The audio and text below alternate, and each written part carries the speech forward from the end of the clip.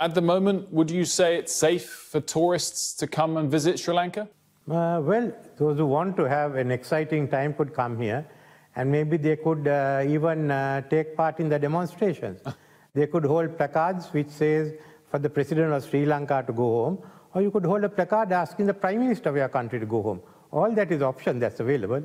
Let me take this opportunity to appeal to the international community to encourage your people to visit Sri Lanka.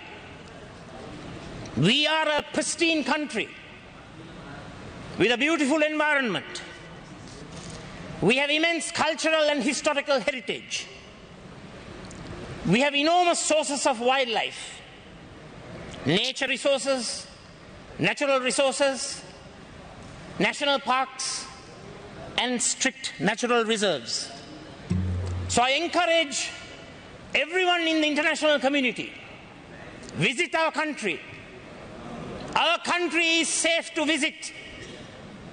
Ignore the travel warnings. Trust us. We are the opposition in the country. We are inviting the international community to visit our motherland and help us out and also enjoy yourselves. Come to the beaches of the east. Come to the beaches of the south, the north, and throughout the country. You can do your surfing. You can do your beach enjoyment activities. You can swim and you can enjoy the sun.